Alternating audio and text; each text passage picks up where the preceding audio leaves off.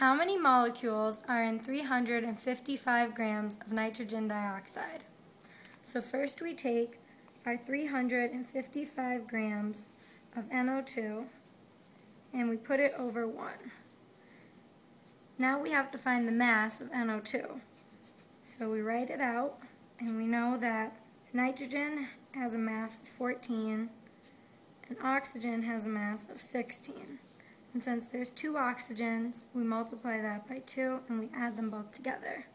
When we add them together, we get 46 grams. So we know that 1 mole is 46 grams. So now our grams cancel out. Now we have to cancel out the mole in order to get molecules. So now we put the mole at the bottom and we multiply by 6.02 times 10 to the 23rd. And now our moles cancel out and we're left with our molecules.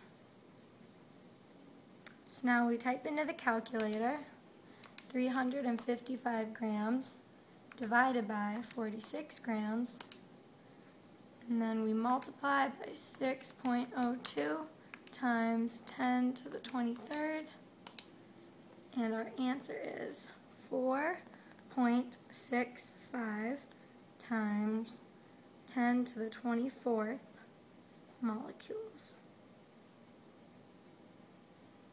And that's your answer.